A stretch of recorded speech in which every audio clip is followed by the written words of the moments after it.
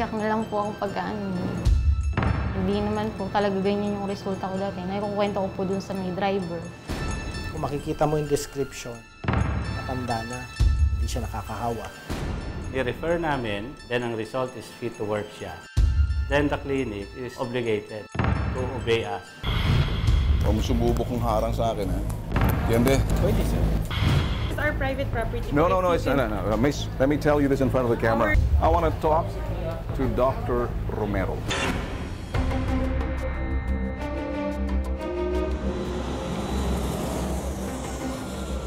Taon-taon, lumalaki ang bilang ng overseas Filipino workers sa ibang bansa. Ang iba sa kanila may tuturing balik manggagawa. Dahil dito, bilyong dolyares ang naipapasok ng overseas Filipino workers sa ekonomiya ng Pilipinas. Mismong Bangko Sentral ng Pilipinas at National Economic Development Authority o NEDA na ang nagsabi, OFW ang pangunahing sektor nagpalutang ng ekonomiya ng ating bansa. Pumapangalawa naman ang sektor ng business processing outsource o ang industriya ng call center. Si Rachel, kabilang sa 11 milyong overseas Filipino workers, 2 beses nang labas-masok ng Taiwan sa loob ng 7 taon matapos makompleto ang kanyang kontrata. Si Rachel ay nag-iisang tumatayong breadwinner ng kanilang pamilya at single mother sa kanyang 2 anak. Taong 2014, natapos ang kontrata ni Rachel sa kumpanyang pinagtatrabahuan sa Taiwan. Nagdesisyon muna siyang umuwi sa Pilipinas.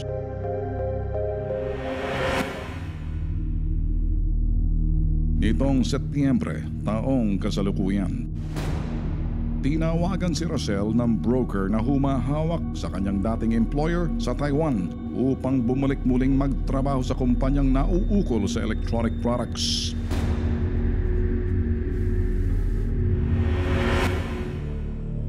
Sa kontrata ni Rachel, ang ahensyang may hawak nito sa Pilipinas ay ang World Wiser Agency na sana ay magpoproseso lang ng kanyang mga papeles.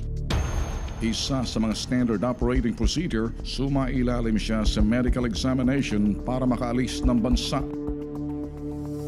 At dahil siya'y balik manggagawa, wala na siyang babayarang placement fee sa World Wiser Agency dahil diretso na lang ang kanyang trabaho sa dating broker na may hawak sa isang electronic company sa Taiwan.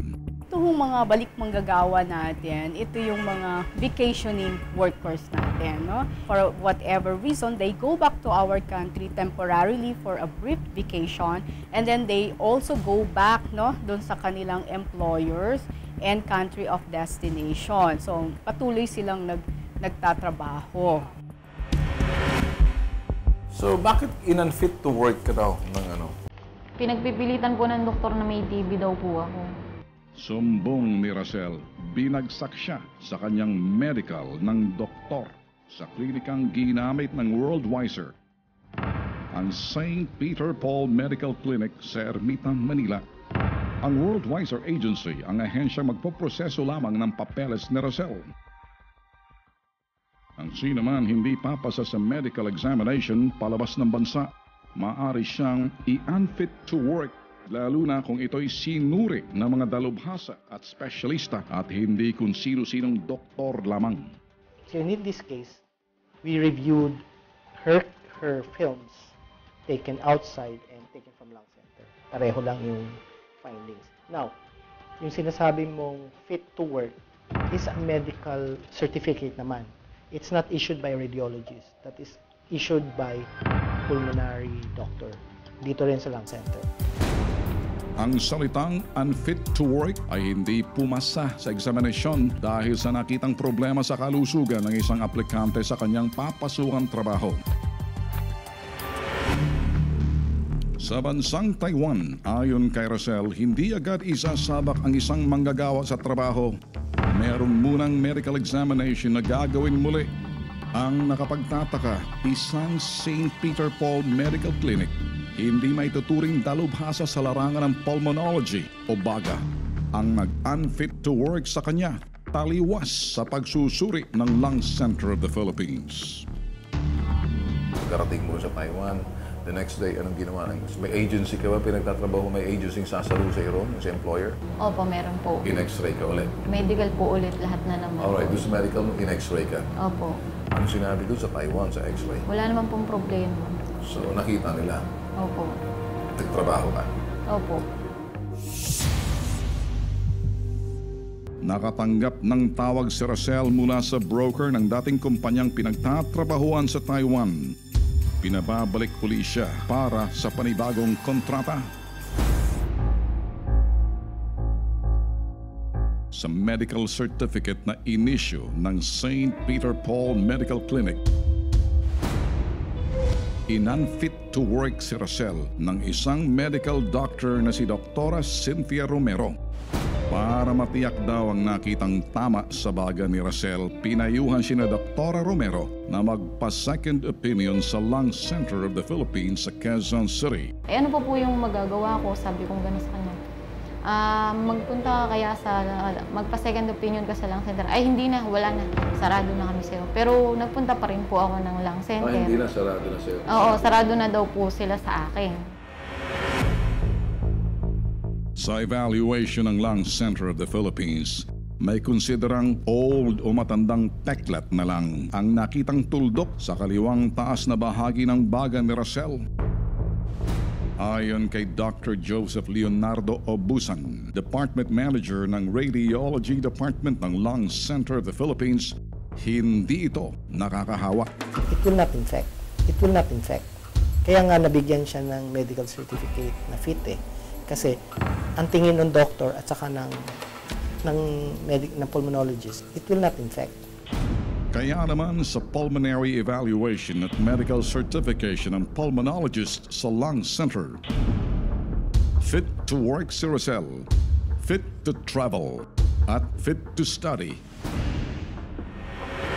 Ang unang-una, dapat sundin kami, being the final arbiters. We'll find out if they did the examination also within the bounds of protocol. If we find that mukhang hindi nila ginawa yung dapat gawin, then we can impose sanctions on the clinic. Sa mandato ng Department of Health, lahat ng mga klinika nasa ilalim ng pangangasiwa ng Department of Health. Ang Department of Health ang ahensyang nagbibigay ng accreditation at ito rin ang may karapatang magpataw ng parusa sa sinumang lalabag sa kanilang polisiya. Ang Lung Center of the Philippines sa ilalim ng Department of Health ang maituturing dalubhasa sa larangan ng pulmonary o baga. Pulmonologist ang nag-interpreta sa mga x-ray result na manggagaling sa Radiology Department na eksperto sa pagsasagawa ng x-ray maging sa pagbasa ng resulta nito. Ang x-ray result na manggagaling sa Radiology Department na magiging basihan kung may tama ang baga. Sa maikling salita, kung papasa o babagsak ang isang OFW tulad ni Rosel. Si Rosel nakatira sa Cabanatuan City, Nueva Ecija. 4 na oras ang biyahe papuntang Metro Manila. 15 ng Setyembre, lumuwas siya sa Maynila para lang sumailalim sa medical examination sa St. Peter and Paul Medical Clinic sa Ermita. At sa 7 ng Setyembre, bumaba ulit si Rosel. Bumalik sa St. Peter and Paul Clinic para malaman ang kanyang x-ray result. Dito, lumalabas bagsak siya at unfit to work ang resulta. 23 ng Setyembre, muling bumaba si Rosel mula Cabanatuan para magpa-second opinion sa Lung Center of the Philippines base na rin sa rekomendasyon ng St. Peter and Paul Medical Clinic. 28 ng Setyembre, binalikan niya ang resulta ng eksaminasyon sa Lung Center.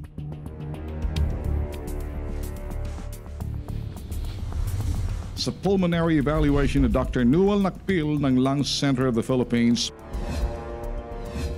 fit to work, fit to travel, at fit to study si Rosel. Sa maikling salita, pasado siya sa eksaminasyon.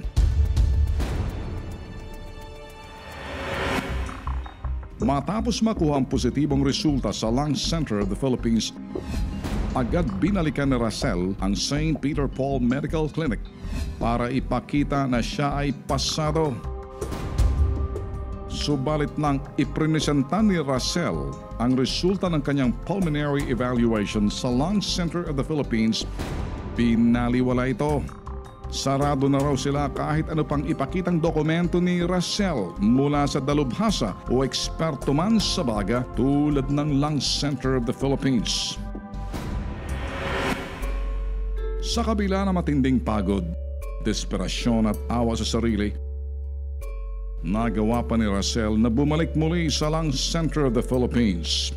Ito ay para linawin at sabihin sa mga dalubhasang doktor ng Lung Center of the Philippines na ayaw kilalanin ng hamak na St. Peter Paul Medical Clinic na pangmanggagawa lamang. Ang resulta ng mga dalubhas at eksperto sa Lung Center of the Philippines sa pamamagitan ng kanilang medical certificate.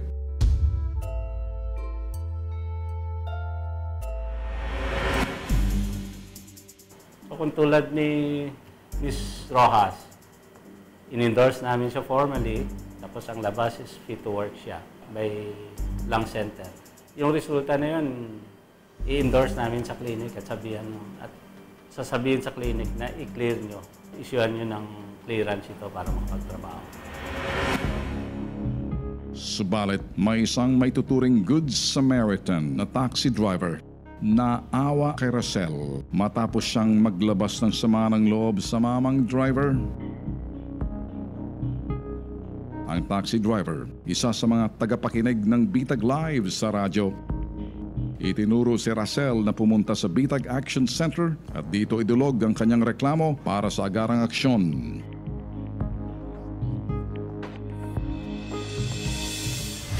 Nakipagkwentuhan ka sa driver dahil sa sama ng loob mo?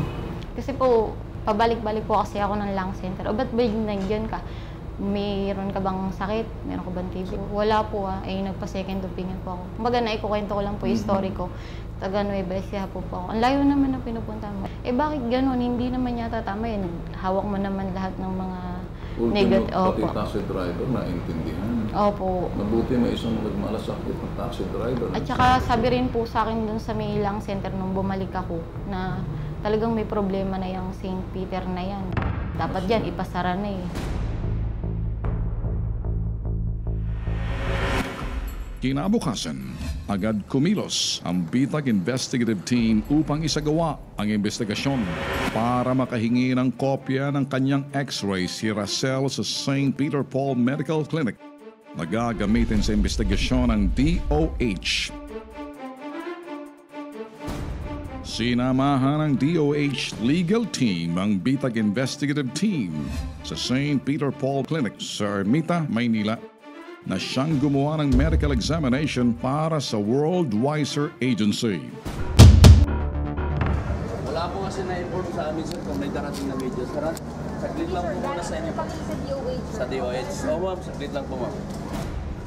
Matapos tawagan ng gwardya ang pamunuan ng St. Peter Paul Medical Clinic upang ipaalam ang pakay ng DOH Medical Team at Bitag, nagpababa na lang sila ng kanilang staff. Binaliwala ang pagbisita ng DOH Legal Team na siyang nagbibigay ng akreditasyon para sa mga pangkaraniwang klinika.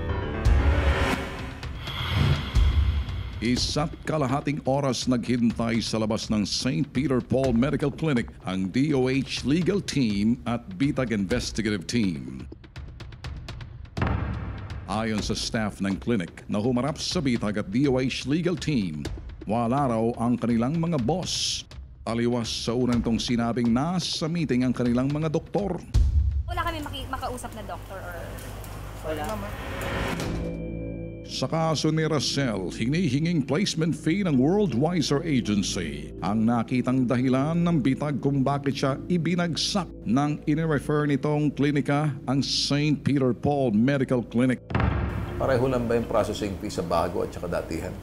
O mas mura na yung datihan o mas mahal yung bago? Wala po kasi kami placement fee. wala kayong placement fee. So dahil ikaw walang placement fee, request ka roon, dinaan ka lang nila sa dito. Opo, dito po. Alright. Dati po nagbayad. Pero po, Magkano binayad mo sa placement fee nung unay na-discover ka at napadala ka sa Taiwan? 95 po. 95,000. Yan, sa pangalawang agency na pinasukan mo, ni-request ka uli, ibang agency na, nagbayad ko ulit ng placement fee, magkano? Nasa 110 eh. 110,000. Sa pangalatong agency, Ganun lang din po, 95. 95. Dito sa agency na to, Ngayon po kasi, Request ka? wala talaga. oh, now I see. Ito yung mga balik manggagawa natin, no placement fee policy tayo. And of course, yun nga sa medical clinic, baka masyadong excessive yung fees, di ba? Ang parameter natin, so long as the clinic, no, to conduct the physical examination on the OFW is accredited by the DOH. Ayon sa POEA, hindi pwedeng diktahan ng isang ahensya ang kanilang mga aplikante na pumunta lang sa mga klinikang may kaugnayan sa kanila. Bagay na palaisipan sa bitag sa pagitan ng World Wiser Agency at St. Peter Paul Medical Clinic. Sa kaso ni Racel, ang Lung Center of the Philippines na ang nagsabing fit to work si Racel at walang nakakahawang sakit. Naninindigan pa rin ang hamak na klinikang St. Peter and Paul na unfit to work si Racel. Pag meron talagang criminal intent na palabasin ang bagay na hindi naman totoo sa dokumento na nakakapinsala sa ibang tao. Probably, pag nilagay niyo yan sa isang document na sinumiti sa governmental institution, that may even count as perjury. I don't know what his reasons are. No? Maybe he will just stick to his opinion. Nasabi na niya eh. Pag binago pa niya yan, mas lalo lang siya malilintigan. If he suddenly changes his diagnosis, he's going to be said as incompetent. Kung sasabihin naman niya na hindi, maka-question naman yung integrity niya. So, namimili siya, competence or integrity. Inilapit ng bitag ang kaso ni Racel sa Department of Health, Health Facilities and Services Regulatory Bureau. Ayon kay Attorney Nicolas Lotero III, walang kapangyarihan ng DOH na ipatawag ang doktor na nag-unfit to work kay Racel. May sinusunod daw silang proseso at kinakailangan munang imbestigahan ng Peer Review Committee on Radiology ng DOH ang kanilang X-ray interpretation. We can always call that. Kung napaka-unreasonable naman yung kanilang reason for not declaring her as fit to work, we can impose sanctions on the clinic. The result is fit to work siya. Then the clinic is obligated to obey us. Ibig sabihin, kung anong resulta na pinalabas ng aming mga peer review committees, dapat sundin ng mga clinic siya. Kasi yung mga peer review committee namin, yun na yung yun na yung aming specialista, yung aming experts. Sila yung authority on the issue. We can impose sanctions on the clinic, not on the doctor kasi wala kaming jurisdiction doon. PRC ang meron. Hindi lang pala nag-iisa si Racel na biktima ng St. Peter and Paul Medical Clinic, marami pang iba. Nag-trending at naging viral ang reklamo ng iba pang manggagawang ibinagsak ng sinasabing klinikang pangmanggagawa matapos maipalabas ang episode na unfit to work sa bitag. Pinagpipilitan ng mga doktor na hindi naman dalubhasa sa sakit ng pulmon at baga at sinasabing bagsak ang mga aplikanteng gustong maging OFW.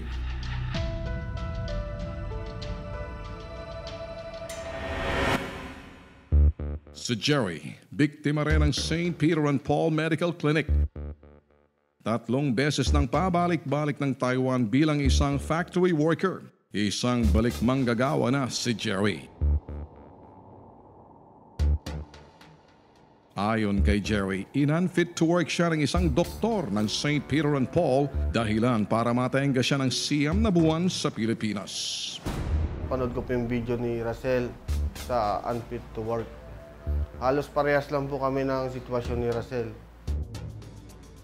Nakapanghina rin po ng loob, gawa ng maasa ka na makakabalik ka ng Taiwan ulit, makapaghanap buhay. Hindi na ako natuloy, gawa ng na-unfit talaga ako.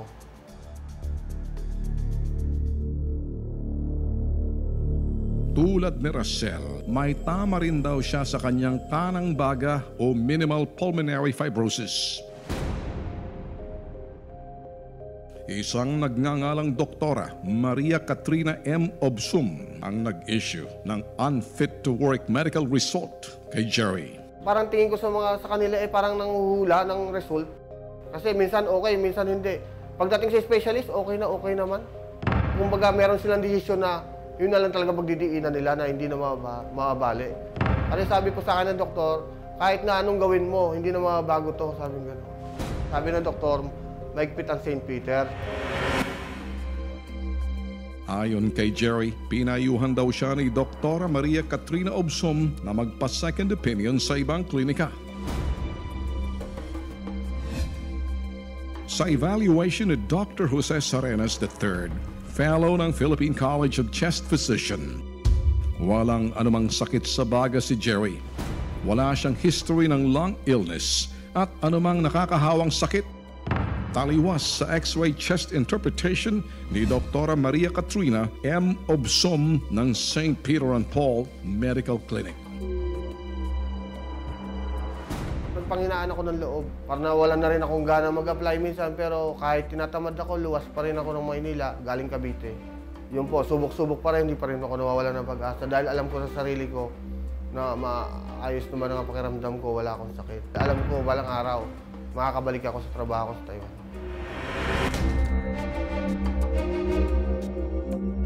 Tinungo ng Bitag Investigative Team ang inarereklamong St. Peter and Paul Medical Clinic sa Ermita, Maynila.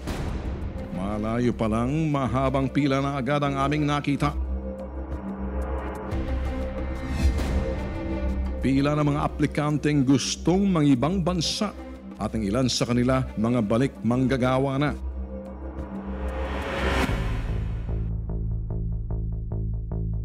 Isang oras naghintay ang bitag sa labas ng St. Peter and Paul Medical Clinic.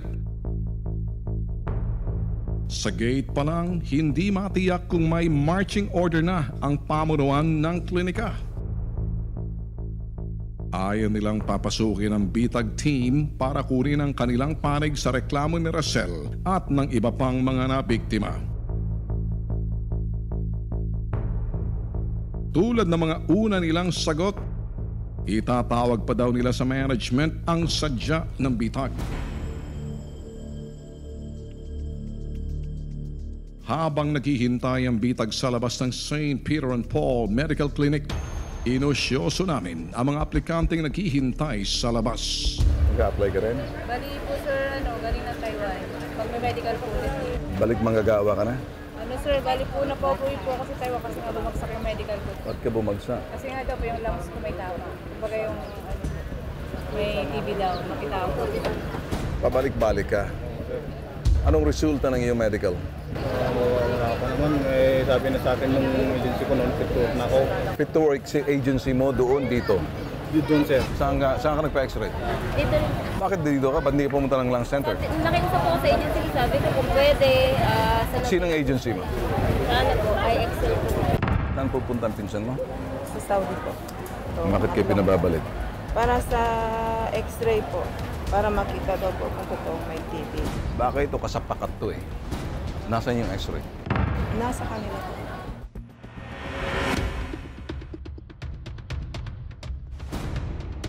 Asan yung sinasabing kausap ko kanina? Hindi pa lumalabas. Yung security niya ka-short pants. Ito'y pampubliko, hindi pribado. Ang isang bagay na maraming taong pumapasok, ibig sabihin pampubliko. Walang pwedeng humarang.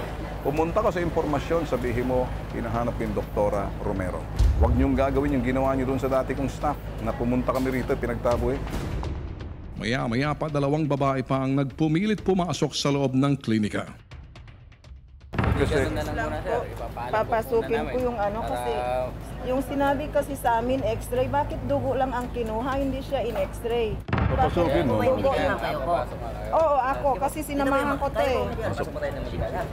Ikaw, pasok. Sige, pasok. Ay kasama yan eh. Hindi siya marunong magtagalog. O sige, sama yan. Hindi marunong magtagalog. Gusto mo nang kasama? O sige, sandali. Pupuntahan niyo muna, sir. Information, miss. Magandang tanghali. Andito ako si Ben Tulhot at gusto ko mag-interview at makausap si Dr. Romero. Habang kausap ng bitagang guard, agad lumapit ang isang babae. Siya daw ang Assistant Medical Director ng St. Peter and Paul Medical Clinic.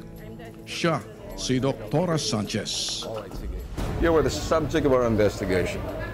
You were reported to us as a fourth estate in the media. We processed the complaint. We brought Rosel Rojas to DOH. DOH legal team came with us and you did not allow entry. That was shown on video. You are bound to follow the standards and the protocols and the procedures of the law-making body under DOH. You are under DOH.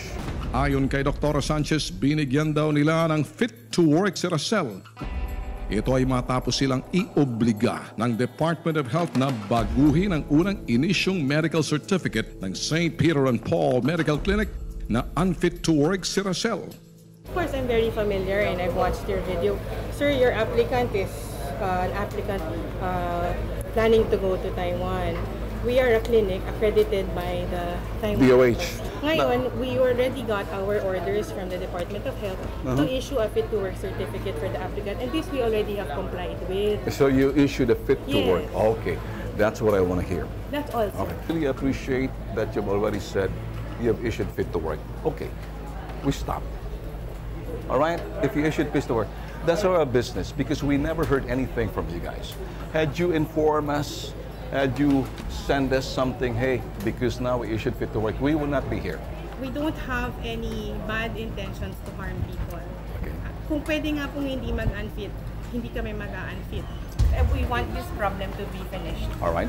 And in the tape, it was obvious that Ms. Rojas wanted a fit-to-work certificate. I was ordered by the Department of Health to issue a fit-to-work certificate, and we did. All right. That's it. All right. Tapusin na po natin. I don't really understand why is Dr. Romero rudely told the complainant, no, it's final. You can seek your second opinion, it's final. It's on tape. That di na nga pong inaano. Yun lang ko lang gusto kong sabihin Do sa'yo. not worry, sir. I will correct that. Actually, even when your video came out, I already started correcting All right, that. sige ma'am. There are two issues dito. I'm not going to stand along the way. Pick your choice. The issue of competence, the issue of integrity. Whatever you did is your action. It's on the basis of either rectifying the mistake and you did what you have to do, not because you were pressured by the DOH. Because we are under under the DOH. Unless you're saying you did it under duress. It's not really exactly. You're going to stand by from what the finding and exactly what Dr. Romero said. Sir, I'm just telling you the facts. Okay, so are you are not in agreement with Dr. Romero's finding na unfit to work out, whatever you do, final na yan? Hindi, sir. So you don't want that kind. Fit to work ko na po. Para po yung And you did that. matapos na po. And you did that is because morally, ethically, legally. It was ordered by the Department of Health. Ang final decision po manggagaling sa department. Okay. Nothing illegal is being done here, sir. We're just following guidelines. Do you have Sabi niyo nga po, ethics? of course naman, sir. Is there a question of ethics dito? No, of course not, sir. It's a question of morally, you know exactly what is right. Of course. Legal, you know exactly what's right. You agree. So you are in agreement. Okay. Sa bandang huli, nakiusap na lang si Dr. Sanchez sa bitag na anumang reklamo ng mga OFW na isinailalim sa kanilang medical examination, direktamenteng ilapit na lang sa kanilang klinika. Ang ano ko lang, sir, patulong na lang po. If may magreklamo, kung may magtanong din sa inyo, let me be the one to explain. Can I use you as a resource person? Pwede din po, sir. All right, that's a promise. Now from now on, any question I'll come to you. Pwede po, sir. On the aspect Basta yung OFW method. Yes. If the more I can help you, I will. Mama, let me say, I like to thank you for finishing this. Just help us spread the awareness. I will. From now on, I will do that. And you can just get a fair shake of everything. It's done and over with.